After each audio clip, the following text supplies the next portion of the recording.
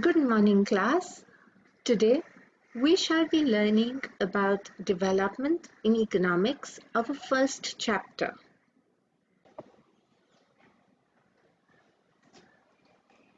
If you notice, there is a sapling which we have planted, nurtured, and let it develop. This is one notion of development. In this unit, we are going to learn about development and its goals, income and other goals, public facilities and development, the concept of national development as well as comparing countries on the basis of their development, income and other criterion to compare nations, the criterion given by the World Bank and the UNDP to compare nations, as well as we shall be studying about sustainable development. However, in this particular lesson, we shall first deal with development. So when you understand development, it basically means progress, and it has always been with us. It has not come overnight, all of a sudden from somewhere. We have aspirations or desires about what we would like to do and how we would like to live. Today, if I tell you that there is a lockdown but you have to come to school, you obviously would not want to come to school. Or if I tell you that, okay, you are not allowed to use the phone or the computer or the laptop or listen to music while you're at home, you're not going to like it. You have your aspirations and desires about how you want to lead your life, and that's exactly what you want to do. Similarly, we have ideas about what a country should be like. What are the essential things that we require? Can life be better for all? How should people live together? Can there be more equality? Development involves thinking about these questions and about the ways in which we can work towards achieving these goals. It is a complex task, and in this chapter we shall make a beginning at understanding development. However, when we talk about development, we will consider it not only from an economic perspective, but we shall look at it from the historical, political science, social, religious, natural, geographical, all in one perspective.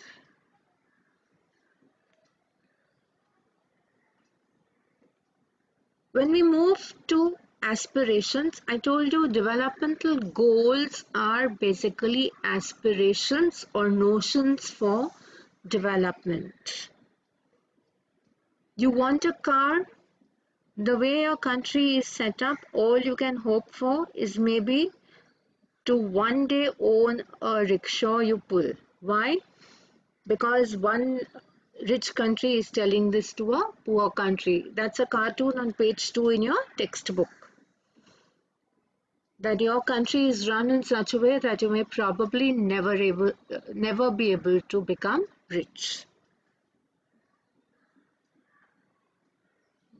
So the events or changes through which people perceive development are called aspirations or notions for development, what we call developmental goals.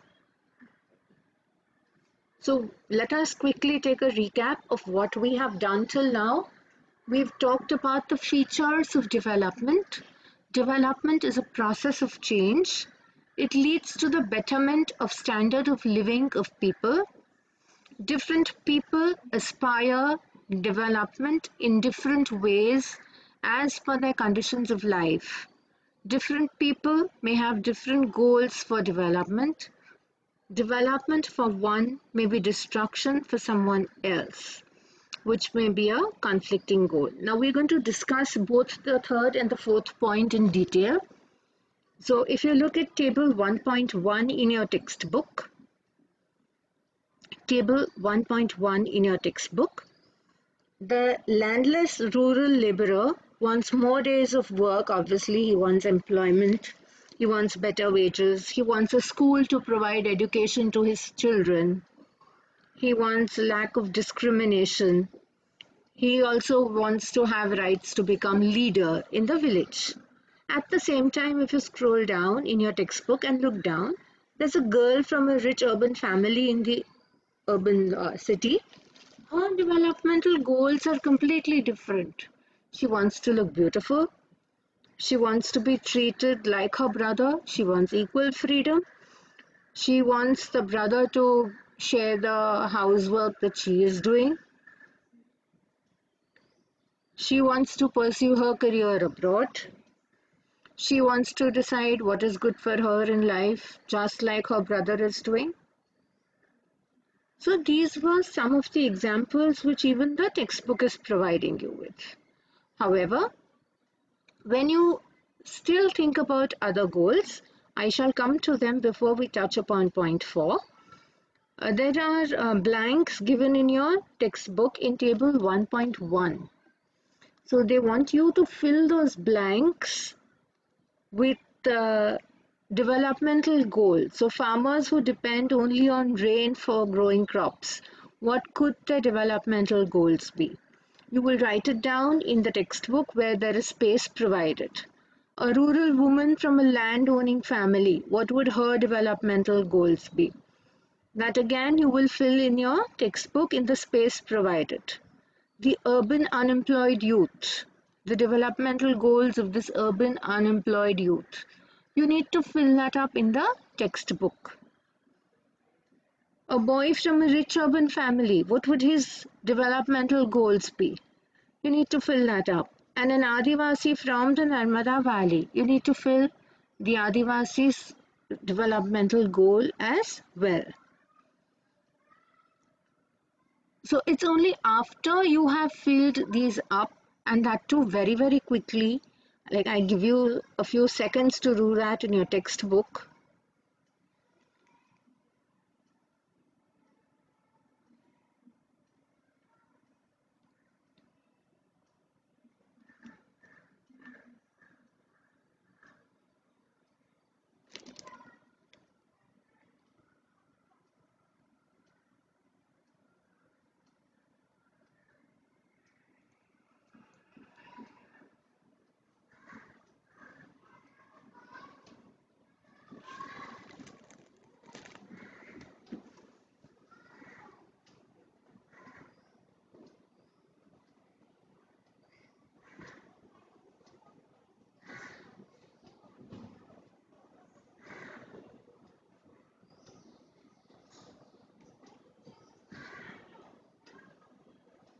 All right. So having filled most of table 1.1, let us examine it. Do all these persons have the same notion of development or progress? I'm sure you said most likely not. Each of them seek different things, like how I have been telling you. Different people aspire for different goals, different developmental notions. They seek things that are most important for them, that which can fulfill their aspirations or desires. In fact, at times, two persons or groups of people may seek things which are conflicting. For example, a girl expects as much freedom and opportunity as her brother, and that he also shares the household work. But the brother may not like this. Similarly, to get more electricity, industrialists may want more dams, but this may submerge the land and disrupt the lives of people who are displaced, like the tribals or the Adivasis. They might resent this and may prefer small check dams or tanks to irrigate their land. So two things are quite clear. Point number one, different people can have different developmental goals. And point two, what may be development for one may not necessarily be development for the other. It may be destructive for the other. So that is a conflicting developmental goal which I was talking to you about point 4. Now, why do different people have different developmental goals? Number 1, they have age difference. So a student may want a better grade in an examination, while a retired IPS may want to get a part-time job to pass his time. Sex difference. The boy may want to be muscular and strong and handsome, but a girl may want to be fair and beautiful. Education. An educated person may want to consult a doctor and take medicine, but an uneducated may worship a nature god for relief when he or she falls sick. So why developmental goals differ from people to people? It could also be the condition of life that people live in. People in a colony might think their condition will be better if they get autonomy, whereas people of an independent economy may want more effective and efficient government. Belief and values. Those who believe that COVID is a virus may want to stop its spread through social distancing. On the other hand, some others believe that it is an agent sent by God to kill the evil and encourage their spread. So, people have different values. Besides that, experience, social status, income, etc. are different aspirations for developmental goals. Conflicting goals that we spoke about. Developmental goals not only have different goals from person to person, they can be conflicting. A change which is considered as a development by one may not necessarily result in development for all. Development for someone may cause destruction for another. For example, an industrialist wanting to set up a dam or more dams, it may result in submergence of the land of the tribals, leading to protest and resentment. Another example, banning of production and use of one-time use plastic products is appreciated by a larger section of the society, and it is considered as very important for the development or conservation of the ecosystem. But this banning is a destruction for the owners and workers of industries who produce such products. Now, income is the main goal. It is needed to satisfy the basic needs of life, food, clothing, and shelter. Income provides access of better healthcare and education facilities. Higher the income means better the status in society. Income of the present provides financial security for the future. Income is needed to maintain social relationship. So when we talk of the goals that were common in the table 1.1, we realize everybody wants a better standard of living. And how is the better standard of living going to come? Money. Money is what is common across everywhere.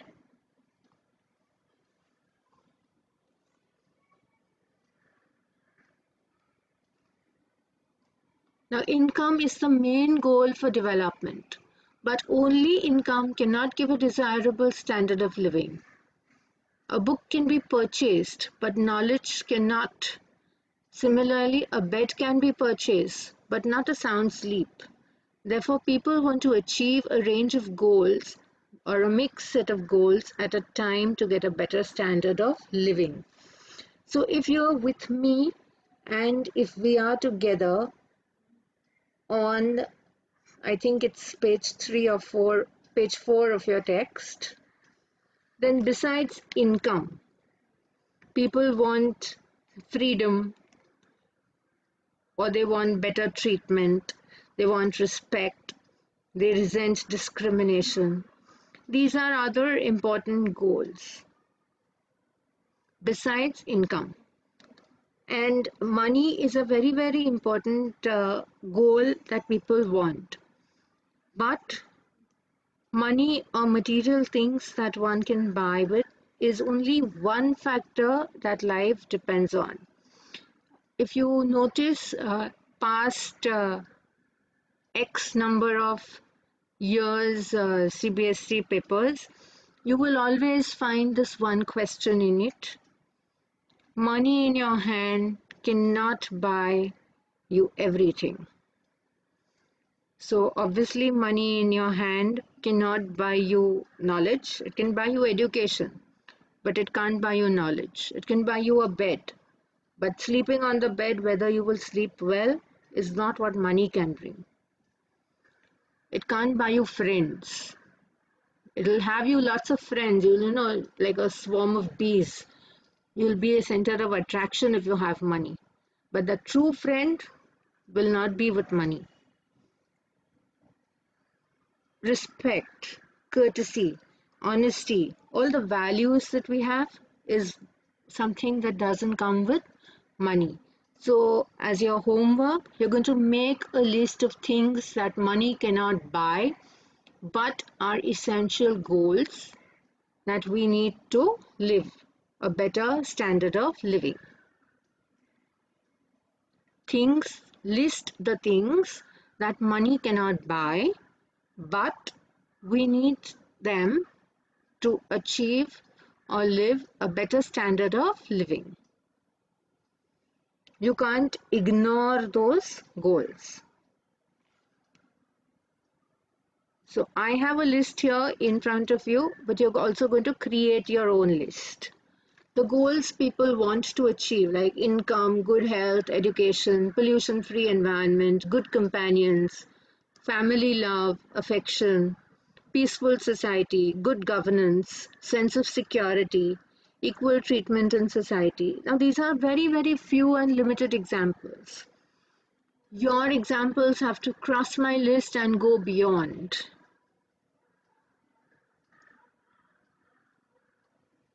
And the last thing we're going to talk about today is national development. The development or changes that lead to a better standard of living to a major section of the population is called without harming the interest of the minority. That is called national development. So, in other words, it is the sum of development of the people living in the country. It is very important to keep in mind that different people could have different as well as conflicting notions of development in a country. But all the ideas can be considered equally important. Or if there are conflicts, how does one decide what would be fair and just path for all? We have to think whether there is a better way of doing things. Would the idea benefit a large number of people or only a small group? National development means thinking about these ideas. So, I am going to give you two more things for homework. On page 6 in your textbook, there's a nice purple box. Let's work these out. Okay, page 6 of your textbook. There's a nice purple box saying, let's work these out. There are 4 questions. This you have to do in your notebook. On page 7 in your textbook, there's another let's work these out, which again you're going to do in your notebook. And then there is activity 1, which says, if even the idea of what constitutes development can be varied and conflicting, that certainly there can be differences about ways of developing. If you know of any such controversy, try to find out arguments advanced by different people. So you may talk to different people, or you may find it from newspaper clippings. Now these days we don't get newspapers home, but Google Baba ki jai.